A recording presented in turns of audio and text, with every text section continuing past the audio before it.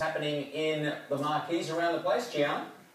Thank you, Cam. Well, there is lots of fun and fashion going on, but there is also a serious component to today's racing, and I feel very fortunate to be here with not only Mrs. Australia Globe 2011, but Karen G, who is the Butterfly Foundation Ambassador as well. Karen, this is a very important lunch for you guys, isn't it?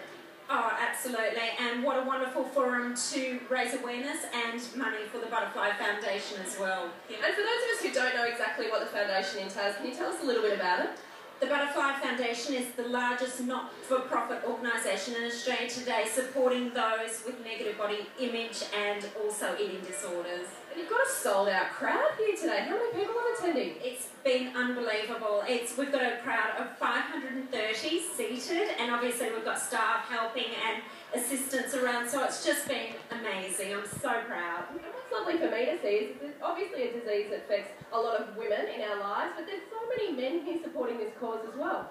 Oh, it's not isolated just to women, and it is for men as well, and we are raising awareness for men and women, and also in particular young people in early intervention.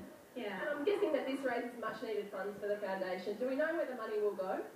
The money will go into a lot of programs that Butterfly support, but more so, as I said just before, for early intervention, free-to-be workshops that we're implementing into schools as well.